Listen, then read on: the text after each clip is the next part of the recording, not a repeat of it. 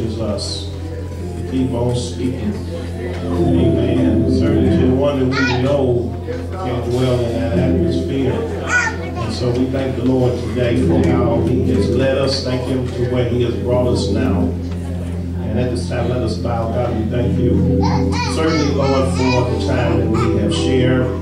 Thank you, Lord, for being able to again stand before your people. We pray that you will certainly give us power today to deliver your word, to certainly preach for thee, oh God. So God, use us now. Bless the hearer now of your word, that it will certainly impact their lives and certainly empower them, encourage them. So God, we thank you, we praise you in Jesus' name. Amen. Amen. All right, those that may have your Bibles, we would like for you to look with us today, Psalm 103. And look at verses 1 through 5 of this particular psalm. It will be familiar, I think, when you look at it and read it. Amen. Psalm 103. Verses 1 through 5. If you have it, let us go forth. Bless the Lord, O my soul, and all that is within me. Bless his holy name.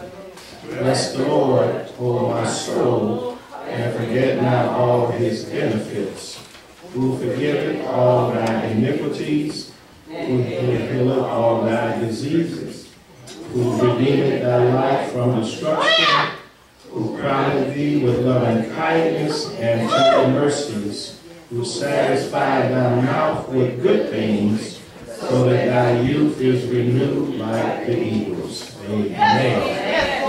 And today, by way of a thought, we would like to talk to you from this subject. I can't help but praise him. Amen. Amen. Amen. So praise God. We certainly thank the direction He certainly has been leading us over these last 3 Sundays. I believe it's just been a focus of praise. I don't know about you, but I'm discovering more and more when I find reason to keep praising God more, and there's a little less that I have to worry about. And so I do thank His direction. Certainly thank the burning that He has certainly been in my spirit with about this of praise. Amen. Because I'm sure on last Sunday you recall that we talked about His praise. And then the last Sunday in February we talked about God, you are my praise. And so by the direction of the Spirit, I always give Him this credit. I can't help but praise Him. And I do believe when you look at this passage and you will hear what we have to say, you find yourself like David. I can't help but praise him. Because this psalm certainly has been accredited to David. It is considered by some the greatest praise psalm. Now there may be others who agree or disagree. But some have considered this high on the list of the greatest praise psalms. And the text, as we look here, is proof that David was intentional in praising God. And here it is for all his benefits. Because you and I know that we too have been blessed by God, not to forget all the things that he has done. When you think about this in your life and look at this unseen presence, this power that's been there that has convinced you in some way that somebody is responsible for the good things that have been afforded to my life. And that's why you have to be impressed with David, because if we consider this, who among us today can say that God has not done anything for you? I would like to hear that. I would like to even sit down with that person and challenge them. And I will prove to them that God has done something for you. Because you may not have recognized that it was God. You might took it for chance. You might took it for circumstance. You might say it was coincidence. But I beg to differ, because I know there is this unseen presence, force, and power that is responsible for the things that we now have. Because one thing, no matter if we try to, you want to say prove God hasn't, you're going to end up discovering that God has done more than we ask or imagine. Think about that for a moment, because He has done that. Because isn't it funny that there's some things I have prayed to God for, you, of course, as well, and it seemed like God did more than I asked, more than I even imagined. And this is why we can't help but praise Him. Therefore, praise the Lord, because there is no historical event, and this is what I like about the mystery of this psalm. Because some of these psalms have some, amen, historical event attached to them. And when you look at this psalm that David has been credited to write, there is nothing that bears proof that this is the result of an incident that took place in the life of David. But I like this. David felt compelled to bless the Lord. Amen. And boy, I would love in this day that we call now that there were some more saints like David who would just be compelled to take a moment and bless the Lord. Amen. Because see, David is funny here, not talking directly to anybody. I hope you caught that, because he is speaking to himself. And I know some of us understand that that's supposed to be a strange thing to do, right? To speak to yourself. But I think we saints have been around long enough to understand that there's some time you can't do nothing but encourage yourself. Amen. And so I like this psalm because it is personal to David, and it's proof that David was talking back to himself. Because look at it. He says, bless the Lord. He says, oh, my soul, and all that is within me, bless his soul. Now, it does not sound like David is talking to anybody, but he says, bless the Lord, oh, my soul. Amen. And that, to me, gets my attention, because that has to do with something internal. Yes, David knows that the soul is not out of me. It's not the thing that I see, but it's the inner being that's inside of each of us. And so David talks to it, and he says, bless the Lord, oh my soul, and all that is within me. He says, bless his holy name. Amen. Ain't anybody glad he says his holy name? Yes, God just don't have no ordinary name. He has a name to be reverenced, a name to be respected, and, amen, even a name to fear, because it's a holy name. And I like this because he's challenging himself personally that I need to find a reason and even think about that I need to give God some praise. Amen. So I tell myself, amen, bless his holy name.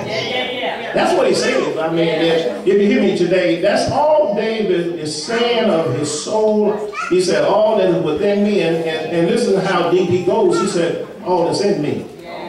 And I did remind you on last Sunday that you got his praise that's in you.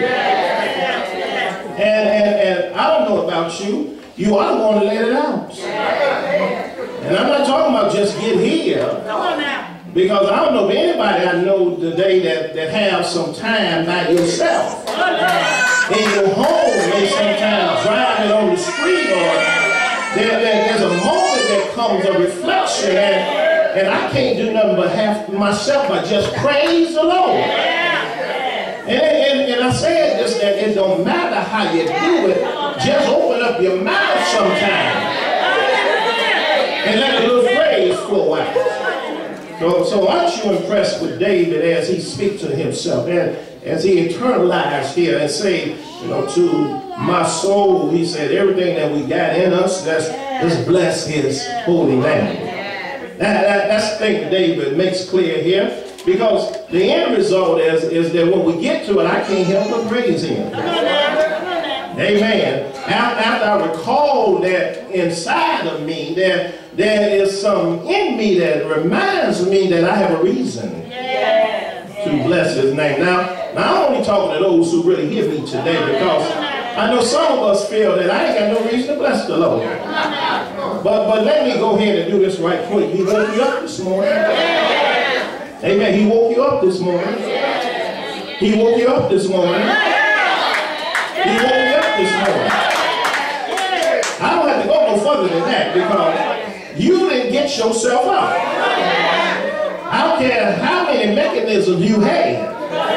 I don't even care how much you set your time. And I think we knew the time went forward, right? But in spite of us getting ready for that, it was only the Lord who woke us up this morning.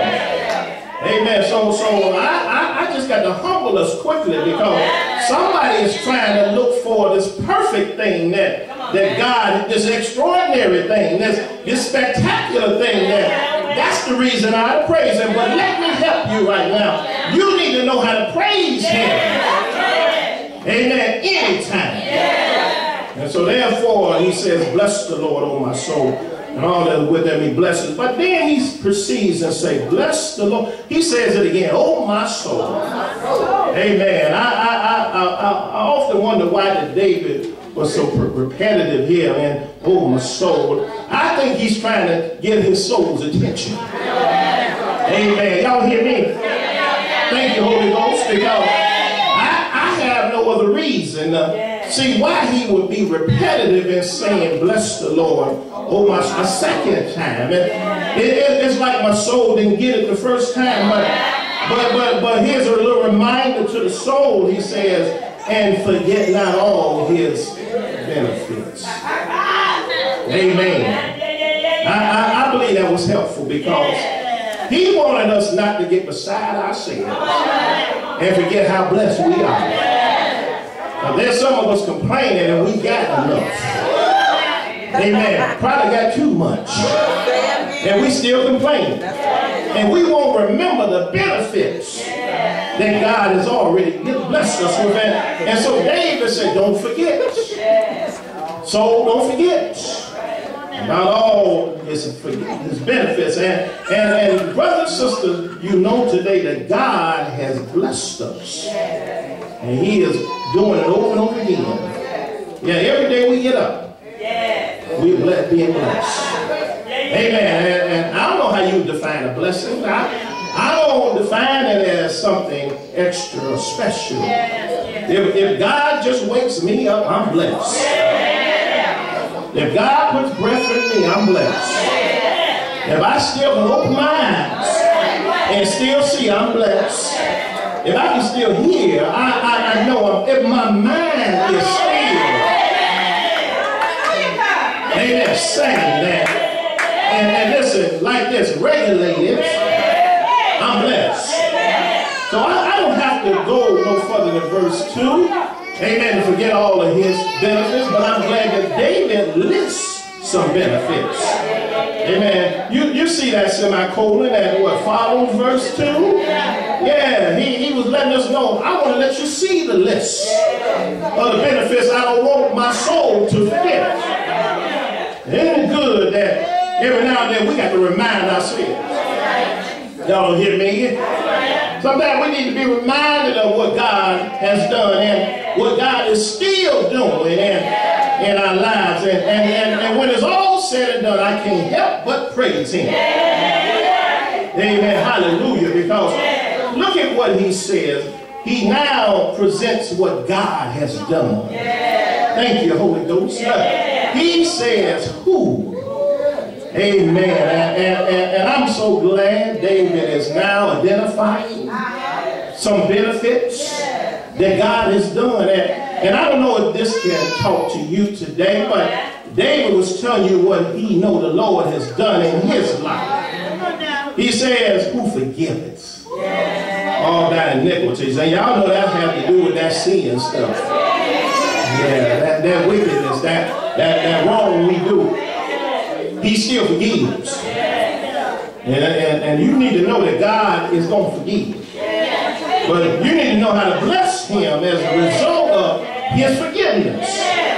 Because we know we all ain't been guilty of something we done, something we said, something we even thought. And God is willing to forgive us, long as we confess it. But David indicates who forgiveth all, and thank God for the inclusion of all. Because that means that God ain't just forgiving me for some. He's forgiving me for all. Amen. Those iniquities. And he don't stop there, because after forgiveness, he talks about healing. Amen. Somebody in here knows he has healed you of diseases, of sicknesses. Yes, he has healed. And David said, I'm telling my soul, don't forget all of these benefits. Because he done healed me. And they go all again, brothers and sisters. Just can't leave it out, because he want to let you know he ain't no partial God when it comes to your healing. Listen, I know cancer is still an issue. I know diabetes. I know heart disease and so forth. But do anybody know God can still heal all these diseases? So I praise him. And that's why I can't help but praise him. And then as he continues, he said he redeemed your life from destruction. And some say that this is from that pit. Amen. I know you don't see it there, but if you do, amen, the research, you'll see that David is really saying he delivered you from a pit. That's destruction. And he delivered you even from hell, because y'all know we were on our way until Jesus came. And look what Jesus did. He redeemed our life from destruction. And there are many of us who can say that we've been redeemed.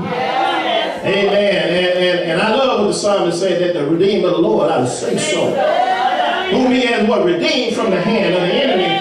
But let me get my way out of here, because listen, he tells us these things, but he don't stop there. He done crowned it thee. And thank God for some loving kindness and tender. He done crowned us with those attributes, loving kindness and tender mercies. And we need to possess some loving kindness, certainly, and some tender mercies. But those are the things that help us get along with people. If you don't hear me today, because you ain't always been full of loving kindness, nor have you been always full of tender mercy. But thank God he has crowned us with these two things, that now we ought to still say to the Lord, bless the Lord, oh my soul.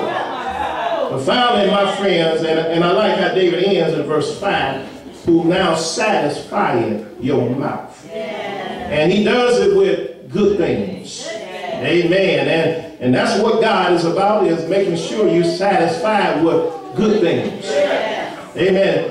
He says, so that your youth is renewed like the eagle. And I just believe that David is taking us to a place that we can be renewed and feel young again. He said, just like an eagle. And y'all know an eagle is a majestic bird. Very proud bird. He's a symbol of these United States. Amen. Because it's such a powerful bird and know how to take great heights. But think about being renewed like an eagle. It's almost like what Isaiah said, that we can run and not get weary. Listen, we can walk and not faint. The reason why, because the Lord has renewed our strength. Amen. And has satisfied our mouth with good things. Well, my brothers and sisters, that when we finally think of all these benefits, it ought to move us to say, I can't help but praise him. You think about personally in your own life. Think about what God has done for you. And you ought to find yourself in an I can't help situation. What do I mean that I can't help but praise him? Because listen, he has done so much. Amen. He has afforded us so many ways. He has brought us out of dangers that were seen and unseen. Listen, he has made a way out of no way. Listen, he has been there when we were all alone. That's the reason I can't help but praise him. And the reason that I can't help but praise him, because the Lord is good. His mercy is everlasting. His truth endures to all generations. I believe I got a witness. Somebody is in that I can't help but. Well, you can't help but praise him. Because you think about what he's done. Think about where he's brought you. Think about how he's provided. And you can't help but praise his name. My brothers and my sisters, I'm learning about praise. There's something mysterious that my mind sometimes can't understand. But all I know is a good thing to bless his name. It's a good thing to praise the Lord because he is good. My brothers and my sisters, it's good to have that type of attitude. I can't help it. I got to praise his name. I realize that when I think about him and all that he's done, there's a stirring in me. There's a mind in my mind that makes me wonder right now. Look at what God has done. I need to give him praise. He's been so good. David said, bless the Lord at all times. Let his praise continually be in your mouth. That's Psalm 34 and 1. But I like what he says in this particular psalm. Bless the Lord, oh my soul, and all that is within me. Bless his holy name. Bless the Lord, oh my soul, and forget not all of his benefits. I thought you ought to know you got a reason to praise his name. Don't let me tell you. You ought to know it for yourself. You know personally what God has done. You know personally how he took care of you. You know personally how he brought you out. You know personally how he healed you. You know personally how he made a way. You know personally how he helped you from falling. Now saying all of that, I can't help but praise him. Now I got a witness around here. Anybody don't mind praising his name, especially when you know how good he's been, especially when you know how he was there. Now I got a witness. I'm glad David would declare, bless the Lord, oh my soul, and all that was in me. Now I got a question. Anybody here feel like David talking to your soul, telling your soul, bless the Lord, bless his holy name? Anybody here can't help but praise him? Have I got a witness? But as I leave you, the reason I can't help for praising him is because of Jesus. I know you know him, that Lamb of God, that Prince of Peace, that Lily of the Valley, that bright and morning star, that Lord who died on the cross. Yes, he did. All right there, bled and died. But I'm glad the story don't end. Took him down, laid him in a tomb. He got it early Sunday morning. That's the reason I can't help but praise him. He died to save us. He died to take care of us. Anybody glad? Anybody happy that I can't help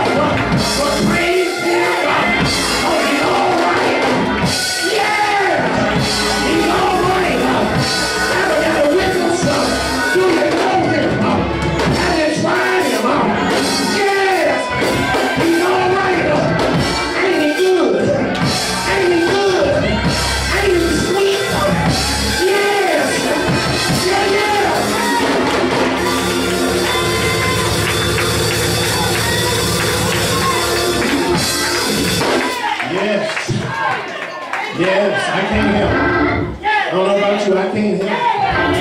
I'm glad to have I can't help it. No, this is in a good area where I can't help it. It's a good habit to have. You know I can't help it. But praise the Lord. Bless his name. Shout hallelujah to his name. Tell him thank you to his name. I can't help it. Sometimes when I'm alone, it's a good time. I sit there, I think about all that he's done. I get happy. I praise his name. I lift up my hands. I want to jump. I want to shout because he's been that good. Ain't he all right? Yes! Oh, yes. Yes. Bless your saints. Keep on blessing his name. Tell yourself sometime, bless the Lord, oh my soul, and all that is within me. Bless his holy name. Listen, you can get caught up in praise and no one ever leave it. Because there's something about being, listen, caught up with God that make you forget about everything else. Because I want to tell you this, nothing else matters when you caught up with God. Because God got everything else in his control. So my brother and sister, don't ever hold it back. Bless God. Give him his praise. Have that spirit in you. I can't help but praise him. And I don't know about you, I'm just getting that way. I can't help it. I don't need nobody to see me praising him. I'm a witness that I praise him at all times. Amen. I'll wait till I get to church. I have some moments in by myself. And I found out those are some of the best moments to give God some praise. Listen, when it's done in secret, here it is. He'll reward you openly.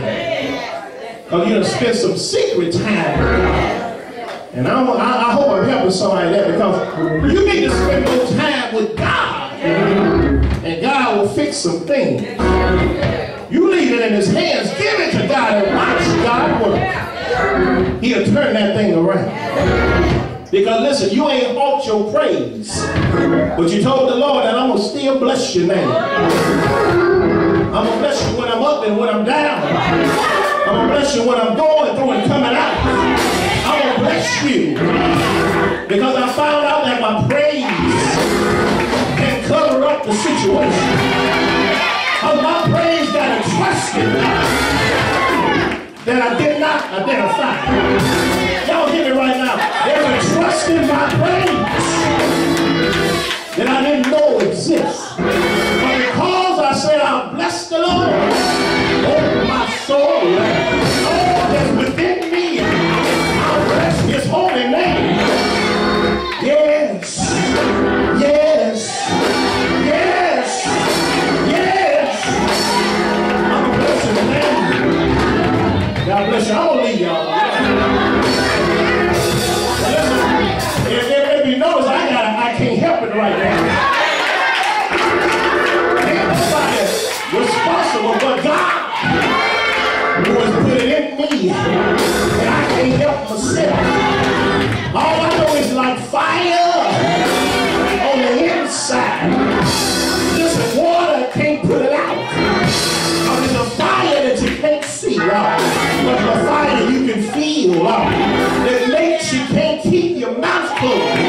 That makes you want to shout. That makes you want to run. Amen.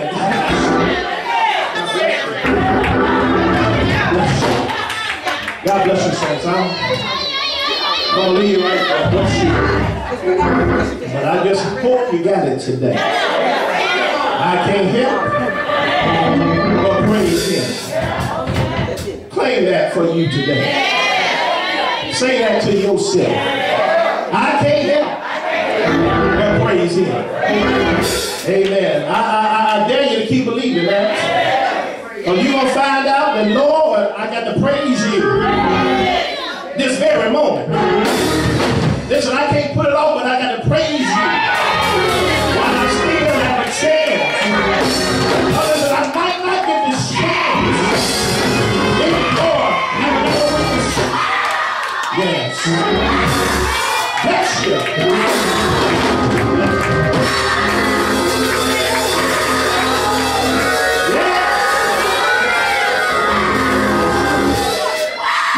Yes, come on. We're going to extend our invitation.